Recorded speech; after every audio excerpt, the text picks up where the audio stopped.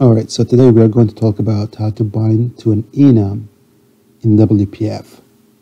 I'm going to use Visual Studio 2019 today for this demo. And WPF.NET framework, we have selected it up here. Let's go ahead and say next and give it a name. I'm going to call this WPF ObjectDataProvider. And let's click Create. And let Visual Studio prep our design surface. I think we are ready. Let me flip my panes, as I always do.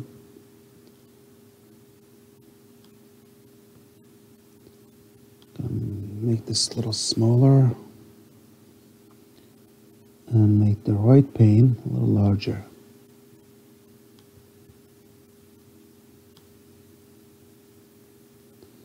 Okay,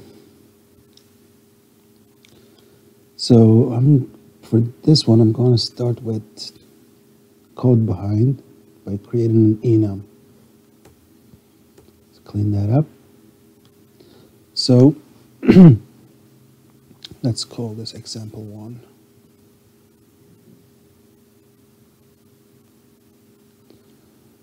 All right, so let's create an enum, public enum. Let's call this seasons or season. Okay, so we have 4 seasons. Let's type them in. Winter, spring, summer, and fall. Okay, so now we want to bind to this enum. Let's go back to our design surface. Let me start with creating a few rows and columns. So create that column definitions. I'll have 2 columns. And then that's 2 columns here. And let's add some rows. Create that row definitions. Let's copy and paste a few times.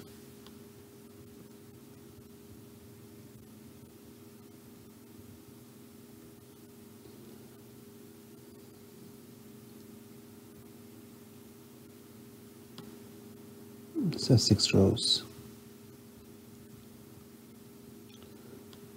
Okay, so we have 6 rows and 2 columns. Let me collapse these 2, minimize them. We don't need them in the way. Okay, I'm going to, for our enum, I'm going to add a new combo box.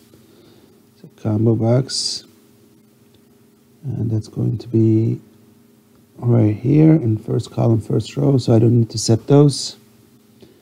I'm going to give it a font size of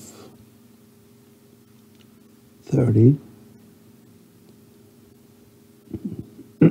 Excuse me. So combo box is ready, enum is ready. Now we need to create a bridge to connect them. Okay, so our bridge is going to be in Windows Resources section. It's going to be a resource. It's something called ObjectDataProvider. It's gonna be our bridge to connect to the enum. So since it's a resource, we need a key. I'm just going to call this ODP seasons. Okay. Once we specify the key, we need to set the object type. Object type is going to be inside curly braces. It's going to be X type. And this is going to be an enum.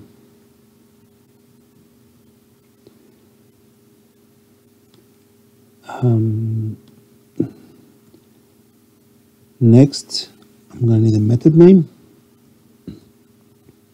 and Enum has a method called getNames.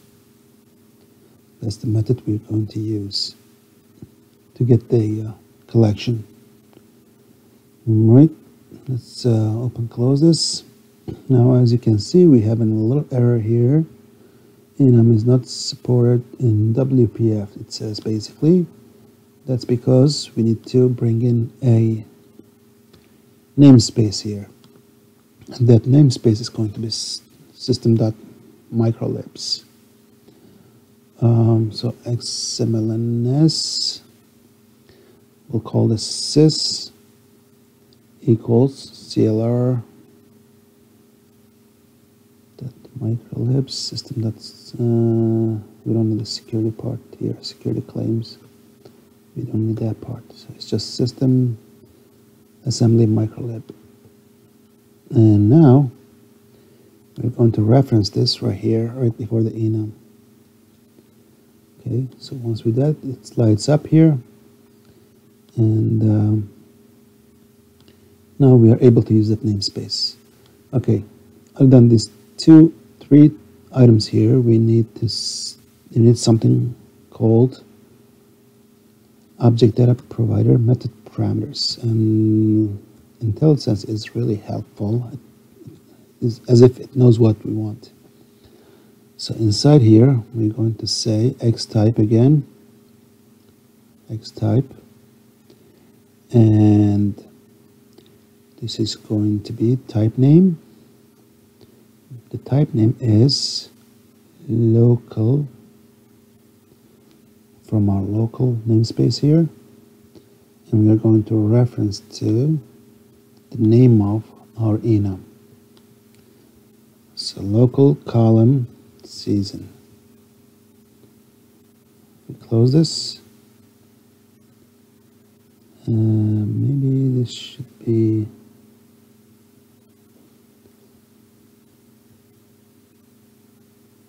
does not exist. Okay, so let's build this.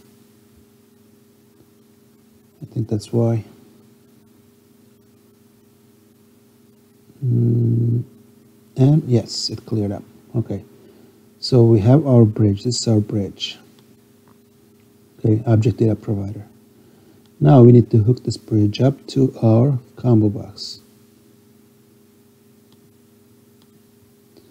Let's go inside our combo box, and let's set the item source to binding source equals open close curly braces static resource and ODP seasons. That's our key. So now we should have, let me bring this up here so we can see the whole line. Still not. Let me actually make this a little larger. You can just watch the health portion of our UI. Alright, so now we are all hooked up, and let's test this. Let's go ahead and run this.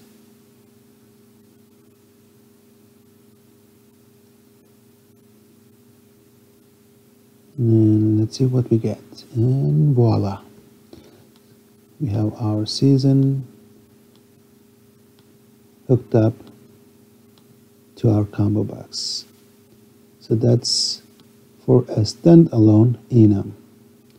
Okay, so that's our first example. We're going to have a couple more probably. Let's start with the, let's continue with the second one. All right, so example 2, let's call this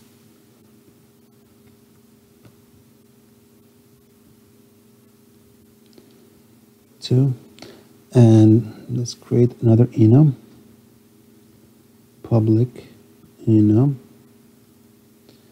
Let's call this genre. Let's say have a few genres, book genres. Thinking of book genres, so history,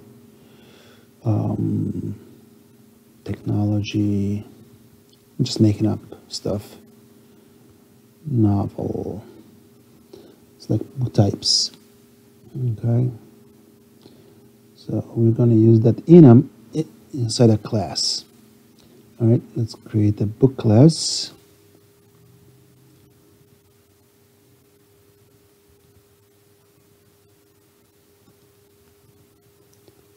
We'll have two properties here. First one is going to be title, string title. Next one is going to be type of our enum, which is genre. Type of genre, let's call this genre. All right.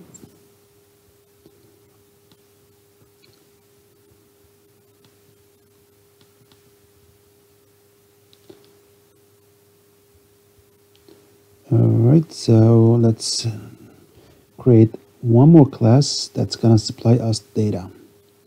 So public class books. Okay, inside here I want to have a method. It's going to be a public static method, and it's going to return a list of books.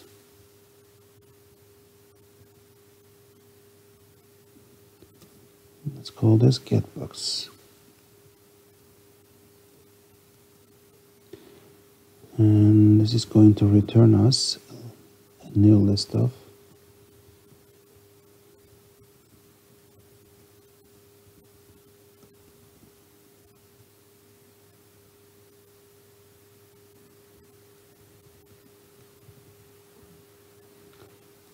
books, and let's add the books inside our curly braces. So the first book is going to be a new book. Title, it's going to be XMLDataProvider. Let's say the genre is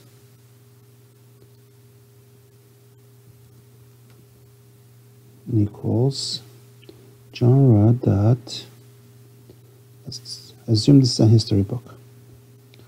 Okay. New book, our second book. Title, it's going to be ObjectDataProvider.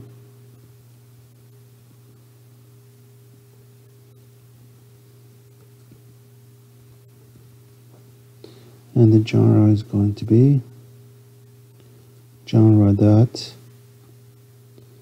let's say this is a novel. Alright, just making stuff up. Okay, it's a new book. It's our third book. Title is going to be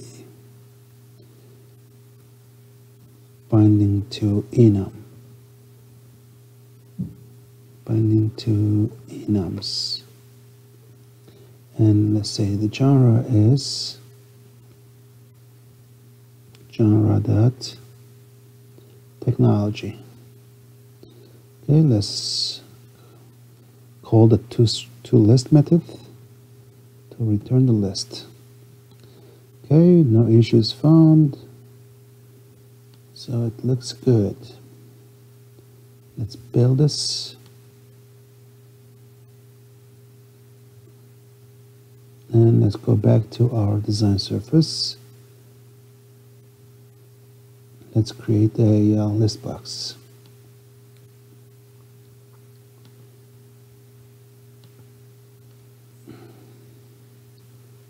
This list box. Let me give this a font size and a background. Actually, let's first place this in somewhere here. Let's put it right here. I think this column here should be fine. So row should be 3, I think. Grade that row 3. get a background of beige. Font size 24. Let's close this out. And row span. We need a row span of. Create that row span. It's going to span 3 rows. Okay. Alright, so our list box is ready. Let's create another a bridge object data provider. So object data provider, we need a key.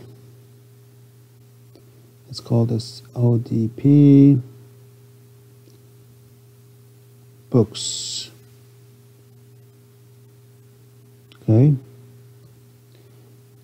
So our object type this time is going to be X type. It's not going to be enum, it's going to be local books. So we are hooking up to our class here, books class here. We just created. Okay, so that's our object type. Our method name, it's going to be this guy here, getBooks. Let me copy and paste that, and that's that. And I think that should take care of the bridge. Now, finally, we can hook that up. Actually, before we hook it up, I want to create a data template. No, we can hook up first, I think. That's fine. Let's do item source. Bring that down. Next line. Item source is going to be binding, source, static resource, ODP books. Okay, and we have 3 book objects in there. Now, next thing I want to do is create a listbox item template.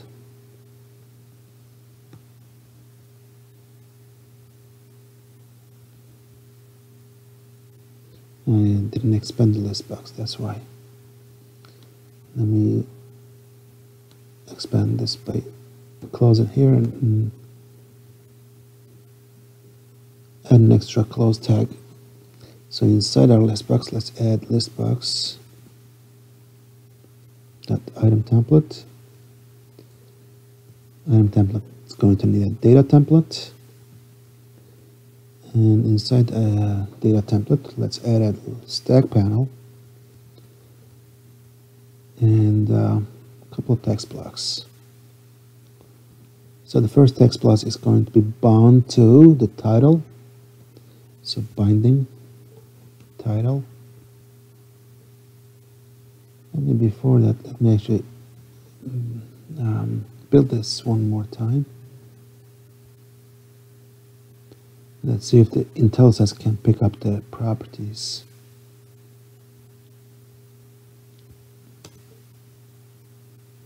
So with the object data provider, it doesn't pick up the properties, so we have to type in manually. Okay, so that's title, and we got the titles here, right, in real time. All right, so next one is going to be our enum. And that's going to be binding to genre. And there we have it. Let's run and test.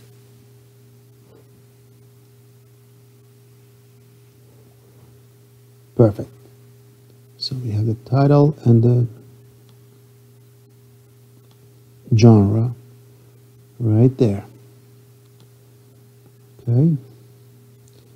Increase the row span to 3, actually 4. Let me go start with. So that's better. we have more space for that list box. Okay, so I want to do one more example, and that's going to be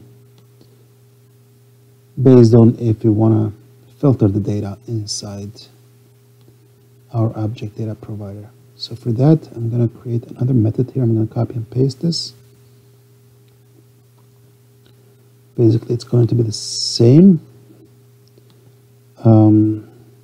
with the difference of having a parameter. So string, let's say I have string parameter here, let's say book type. Okay, and I want to filter this list based on that variable. So I'm going to say dot where book equals, it's a lambda expression, book dot genre to string equals, let's say, actually no, we're going to pass in that variable, book type. Okay, so we are filtering this based on this variable we're going to pass in from our XAML. Okay, so for that I'm going to add another object data provider. Actually, I'm going to copy and paste this. It's going to be very similar with a couple of slight changes. So copy and paste. I'm going to change the key to ODB books 2, ODP books 2. If I can spell it right, it's still the same method. Now let's change the method name to, let's add a 2 here so we know it's just to tell we're using a different method here. And basically compiler knows, because when we pass the parameter it knows which one it's going to, but let's just differentiate the 2 from each other. Alright, so I'm going to expand this. I'm going to have to pass in method parameters like I did here, up here for the Enum. So object data provider method parameters, and inside here I'm going to just pass in a plain, let's say, history. So that's going to be our filter.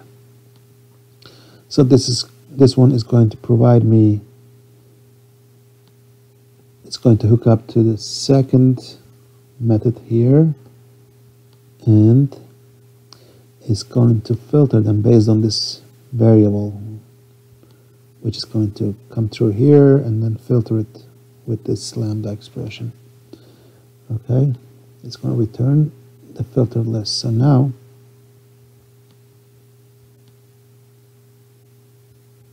what's going on here? Could not be a result.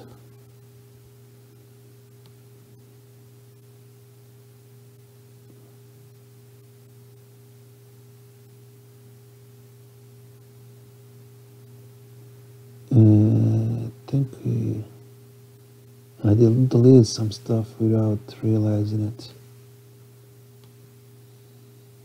Let me back up a little bit.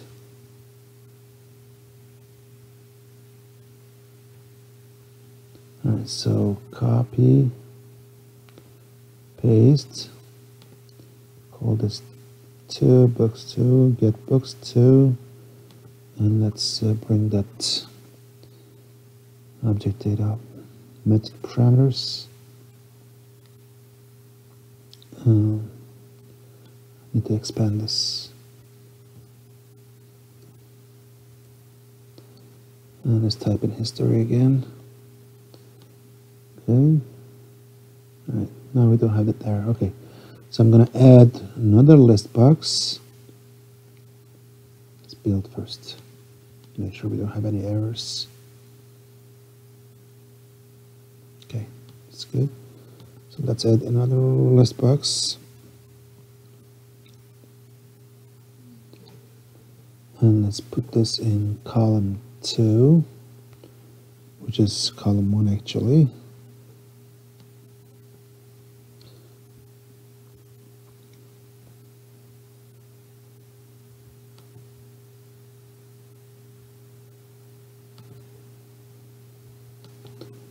My keyboard is pretty sensitive.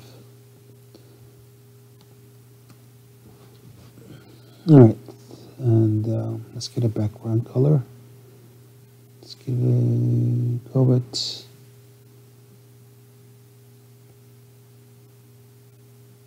I don't know.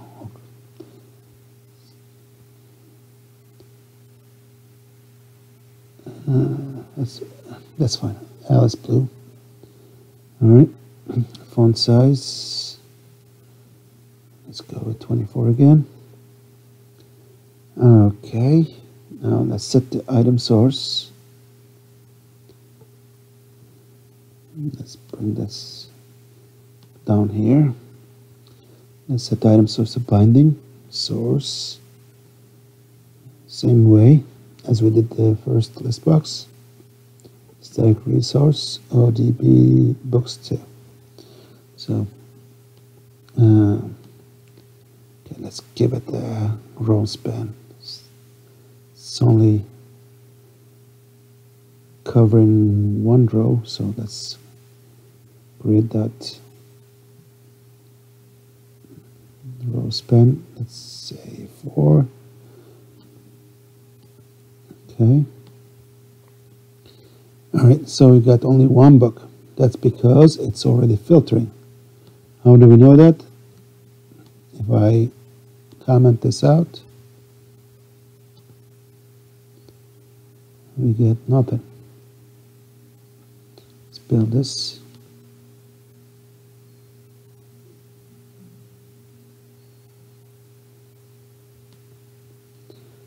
Alright, so I guess when we have the parameters, we need to supply something. So if I remove this completely and rebuild, I should get 3 books. And I got nothing because our method returns a filtered list. Okay, so since we are calling that filtered, we're supplying the parameter, we have to supply the parameter here too. Well, because this method here requires a parameter. Okay, so let me comment this back and let's type in technology. Okay, and let's go ahead and create the item template for our list box.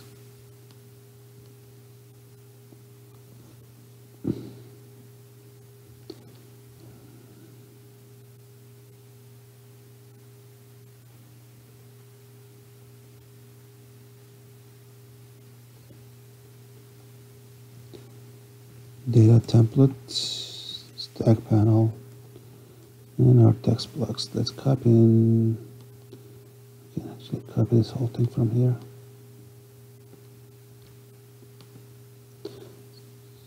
Alright, so we have our text blocks in there. That's good to go. And we have our book right here. Let's run this.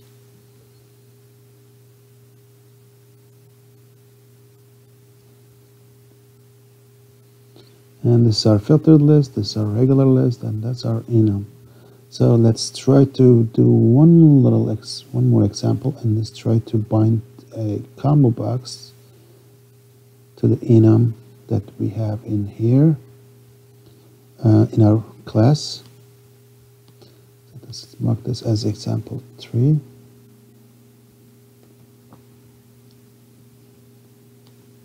Okay. Let's have a little experiment here. So combo box. Let's see the font size and 30. Let's place this into grid dot column 1, grid dot row. Let's go with 5.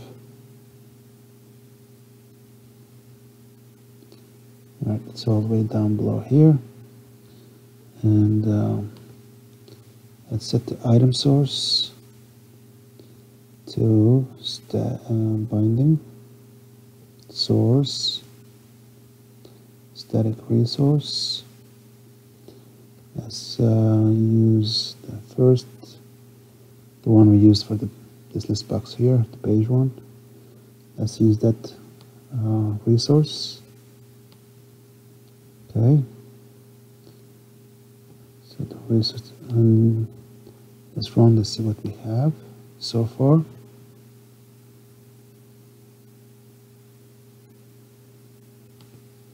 So we get the book objects, 3 book objects. So we are on the right path. We have the class name so far, and we need a path now. So path, it's going to be genre. Let's see if this works. I'm not positive. Actually, let's run this.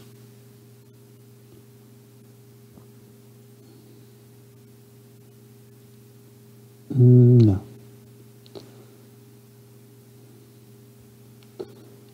I think we have to not just path, we have to say display member and display member. Let me remove this and add a display member. Display member path genre. Let's try that way.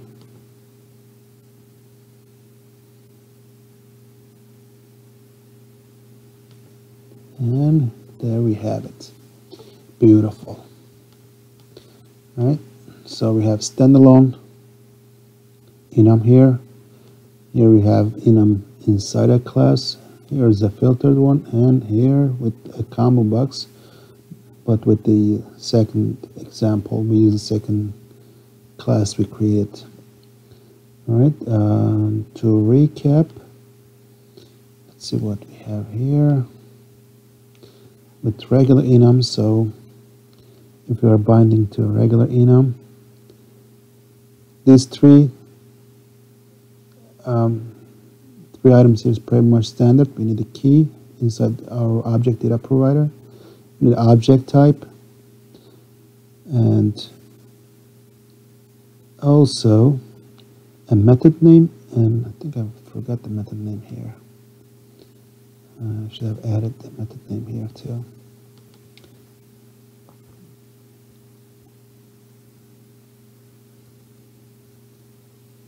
We need a method name.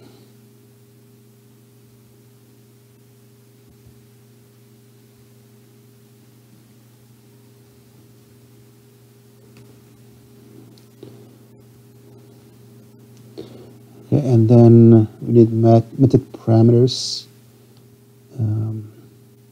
As shown in this example here. Alright, so object data provider, key, object type, method name. And since it's a regular enum, we need to set the object data provider method parameters to X type, type name, and the name of the enum we created. In this example, we created this guy here. So genre comes over here. The method names comes from the built-in methods of the enum. Okay, and the item source get to set to the key. When we set the item source of a list box or combo box, we use the key to connect the bridge. Okay, as far as regular methods, when we bind to a regular method, again we need the key, we need the object type. In this case, we are passing the class name that provides us the data. In our example, it was the book class, and book class is right here. It's called as X type local. It's in local namespace, and we're referencing the books class here. And then next to the method name, again we're using this method name, get books method. And if you need a parameter, if you want to filter data, then you use the object data provider method parameters. Alright, and lastly, I guess we can say binding is the same way for the item source of the list box or the combo box, except the last example we did, we need the If it's a combo box coming from this class, we're using this class, we need to set the display member path to the enum or property. I think the same goes with the property too, if I remember correctly. Yep. All right, so that's it for now. I'll see you in the next one. Thank you.